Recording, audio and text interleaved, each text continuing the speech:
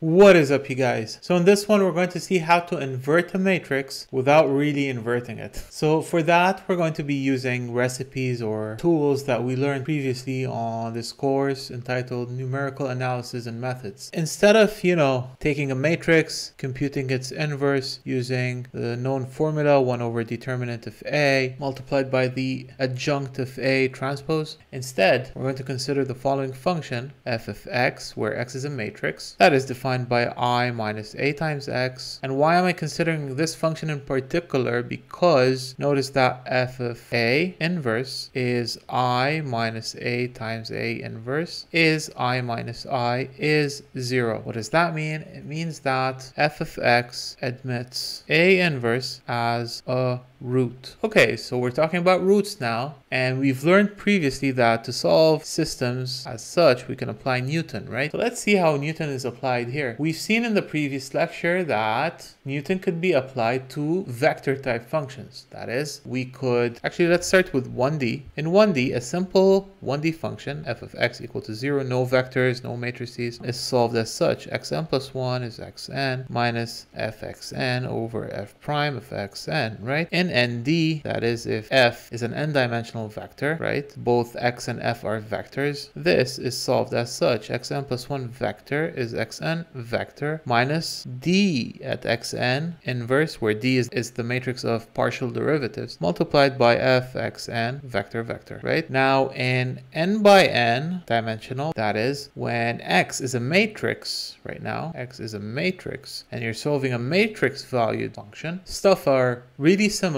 That is, we're going to be using the following. xn plus 1 matrix, right, is xn matrix minus f prime of xn matrix inverse times fxn. Now, what is our function over here? It's this guy, right? So let's try to see what we get with f of x is I minus ax. So if I do the following, f prime of x, you can easily verify for matrix valued functions that this guy is minus a. So f prime of xn, no matter what x is, you get minus a. So f prime of xn inverse is minus a inverse. So if I plug this guy back here along with f right here, what I get is xn plus 1 matrix is xn matrix minus minus, we get a plus a inverse, right, multiplied by this function, which we usually refer to as the residual. It's I minus ax. Be careful that it's evaluated at n, so it's xn. But there's a problem here. Actually, there's a very big problem over here.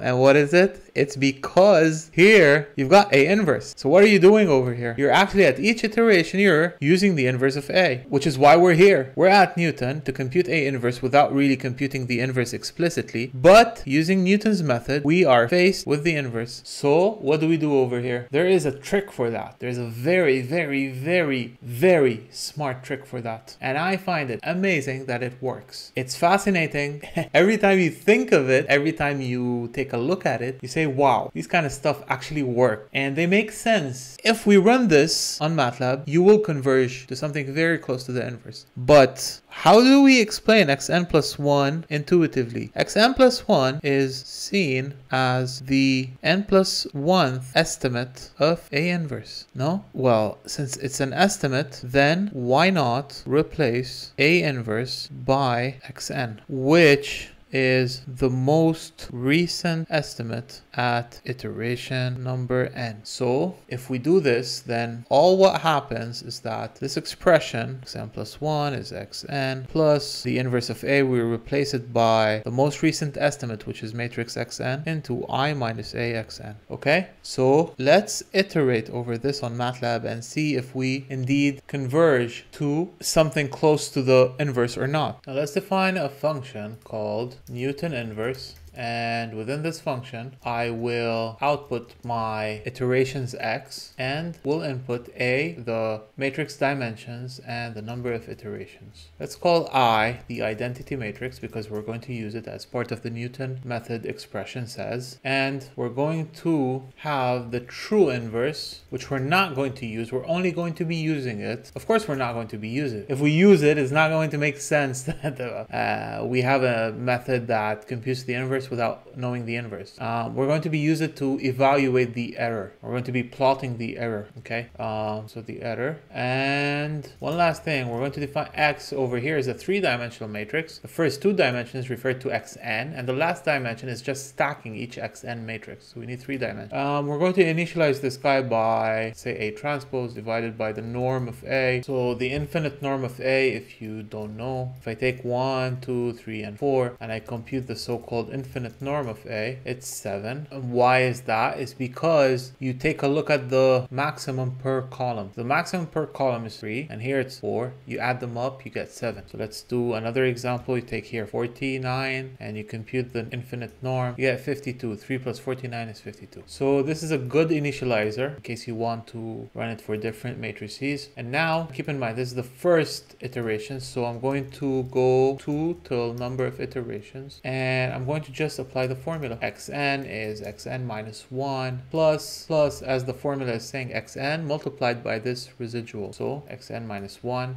Notice here that we have n plus 1, and I wrote here n and n minus 1. So if this guy is n minus 1, this guy should be n minus 1 right here. So multiplied by I minus a times Xn minus 1. Okay, and I'm going to compute the error function, that is the norm of Xn minus the true inverse, okay, which is A inverse. And we're going to be plotting this for matrices. I mean, we're not going to plot the first element and the second element, and it's going to get crowded, it's going to get messy. Instead, we're going to summarize our goodness of this iteration through one number, which is the error, the norm of Xn minus the true inverse, A inverse, square, and Frobenius norm, which makes sense. Now, as a benchmark, I'm going to use the LU decomposition to compute the inverse. By this, I mean I'm going to decompose my matrix as L times U. So at this point, we have L times U, where L is lower triangular and A is upper triangular. And I'm going to compute the inverse using LU using the following, because, you know, A inverse could be computed as, since A is L times U, then A inverse is U inverse times L inverse. This is another efficient, let's say it's more efficient than computing the inverse of A, since L and U have some structure, lower and upper. So exploiting this, we get this. And likewise, I'm going to compute an error on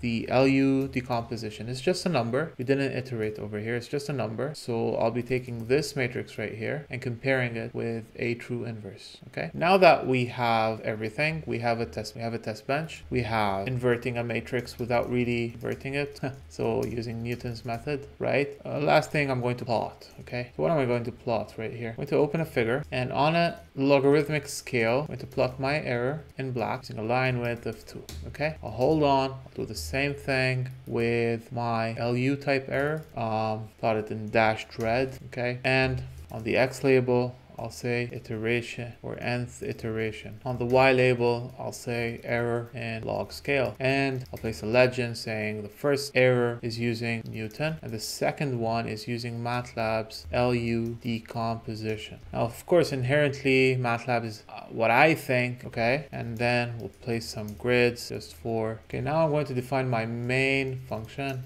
and let's define a matrix which is a random Gaussian matrix, size 3 by 3, which is 0 mean and variance square root of and variance 50 square. Okay, I'm going to define, let's say, 30 iterations, and I'm going to run my Newton inverse, passing it A, N, and N number of iterations. I didn't define N. Well, N is size of A, 3. So running this, there you go. Actually, LU did a really good job at the, no, I did a mistake. I want, having in mind to have a line over here. And what did I plot? Oh, so over here, I should multiply this guy by number of ones vector, number of iteration, so that when I run again, there you go.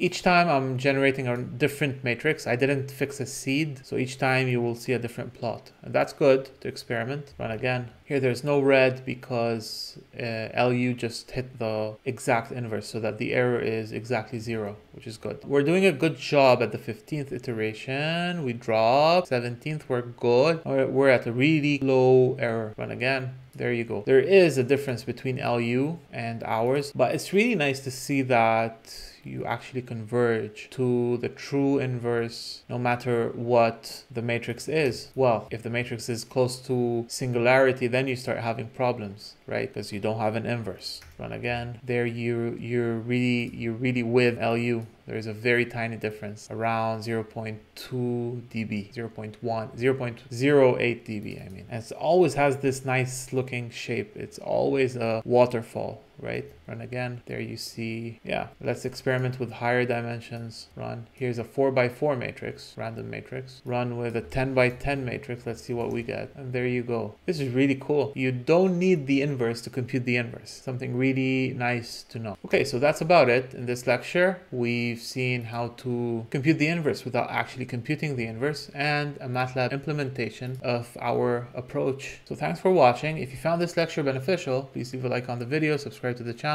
Any suggestions you have, you're welcome to leave them down in the comment section below. I take a look into all comments. I value them and try to adapt my lectures accordingly. I'll see you in the next one.